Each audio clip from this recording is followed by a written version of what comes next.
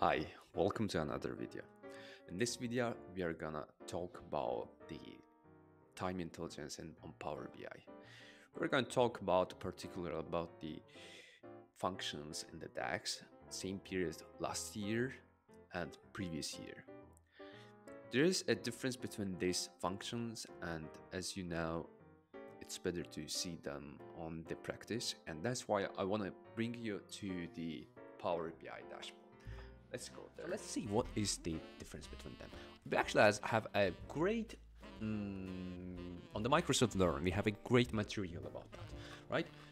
Let's start from the now we are on the parallel period, but I don't want to see first parallel period because I want to start with the same period last year, right?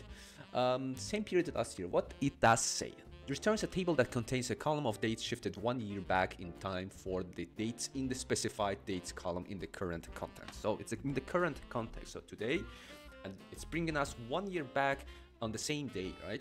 So if you click on the examples, we're gonna have the examples here. So let's go to the examples and copy this. And I wanna show you how you can independently find the application of these formulas. At the end, I also didn't have the everything inherited, so I didn't start everything to write the business intelligence DAX formulas as something that I got talented, but I started to research and learn and understand how can I apply it. Anyways, let's go today topic, and now let's take it's a sales analysis. As always, we got the date, we got the sales, and we are going to use this from the sales table. We are going to use the sales data. From the date dimension table, we are going to use date. So it's a fact table, it's a transactional table, and this one is the dimensional table. So what we're going to do now, we are going to create a new measure, and I'm going to call this new measure the same period last year. Let me make it bigger so you can see better. Period last year, right? And I'm gonna just pass what I have copied over there in the Microsoft Learn. I'm gonna use the function. So you have what you have, calculate, and the calculate you're using the function.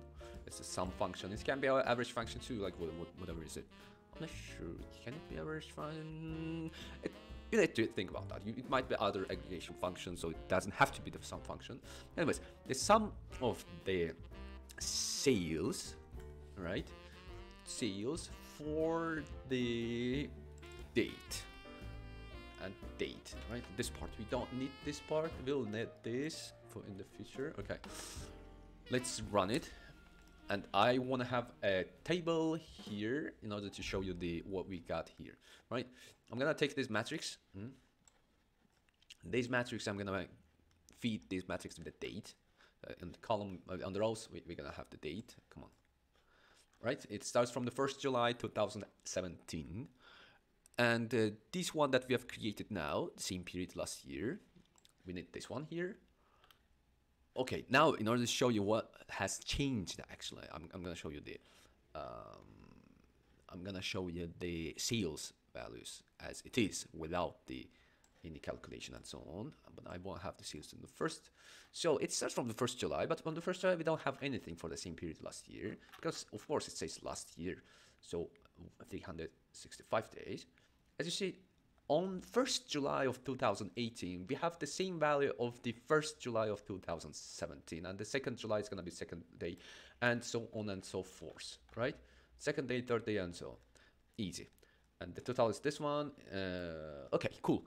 Let's go to the second one now. The second one is parallel period. Let's see the parallel period and see what's the difference between parallel period. Parallel period, it says the table contains a column. Dates represent the period parallel to the dates in the specified dates column. Let me see what's the examples of that. Calculate, so it has the calculation here, aggregate, it has the parallel period, then you show what is the date that you want to go back, if you want to go back 1 year, or you want to go back a month or something like that, and how many years you want to go back. Let's copy this and show you on the practice how it works. What's the parallel period last year, right? I'm gonna call it parallel period last year. Oh my god, parallel period last year. All right, you got it. Yeah, you got it. So the calculation, I'm gonna say take the sales here. I'm gonna have the sales within this and date here. We don't need this part anymore. And 1 year back, right? Everything correct. I'm gonna run this. I'm gonna have here the parallel period now. Here is it, parallel period. I'm gonna drag it and drop it here on my matrix. Do we have here? Yes, we have this. So what's the difference between these two? Let me see. So first year we don't have anything for both of them, right? On the second year, I actually was supposed to have on the second year. No, we don't have second year until 1st July because it takes exactly the same day. But in difference, this function takes you from the first day of the calendar. So what it does actually, it takes the sum of the it's kind of, do you remember the function that we talked about, the year to date? It actually takes the sum of all days and arrives until here. Well, let me show you on the practice now. Let me take you this, a card. And here we're gonna have the summation of the sales. Okay, let me drag the sales in and drop here. And I want sales to be filtered until the date. I want to have the date here. The date is gonna be here. Actually not date. Let's take the year, month, and do we have year? Yeah, we got here. So I want a year to be only the financial year, not financial year. Let's select all a part of. Let me think. A workaround. Why it has this kind of thing? All right, cool. Here's it.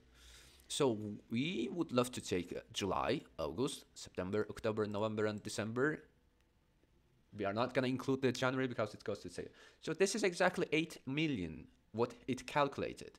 It's 8 million of until the January, right? And then, do you remember, like in the year to date, we saw something similar, so you can recall from that. And the last one is remaining. Let me see. Oh, that one too. It was the previous year. The previous year here. Previous year. Returns a table that contains the column dates from the previous year given the last date in the dates in the current context. So it takes the from the previous year, so the column contains, so it has two parameters, the year end date, so you can say that what's the year end date, by the way, as on the year to date, and also the dates column contain the dates, right? And then you are using the calculate, and this function is not supported for the use of direct query mode when used in the calculate column or row level security rules. All right, we are copying this as well, going back, creating the new in the times intelligence working into the measure, and this measure I'm gonna call previous year. We're pasting it, and here I'm gonna take back the seals. And from the date, I'm gonna take the date, right? That's it. Let's run it. Now we're gonna have here the Previeusyear. Okay. Basically, it does the same as the parallel period last year did. The only thing that on the parallel period last year, you can customize it. How in the parallel period last year, you could have said, I want to have the not last year, but not last month data, right? Calculation.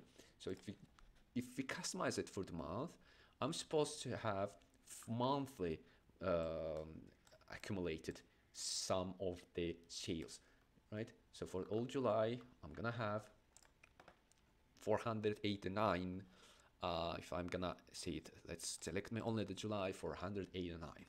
So it was the topic about the time intelligence. So I think that we have finished time intelligence topics for now, and I hope you enjoyed. Just make sure to subscribe to the channel so you're not gonna miss the other topics. And soon I'm gonna also do review of the topics like the research papers. I think it's interesting topic, and I got the what's the feedback I got. I was encouraged to talk about the different research papers in finance, in data science, in data analytics, and I'm gonna experiment this.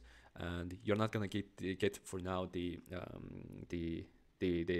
alert from your notifications, but if you are interested, you can search on my channel and find about that too. Have a nice one. Bye.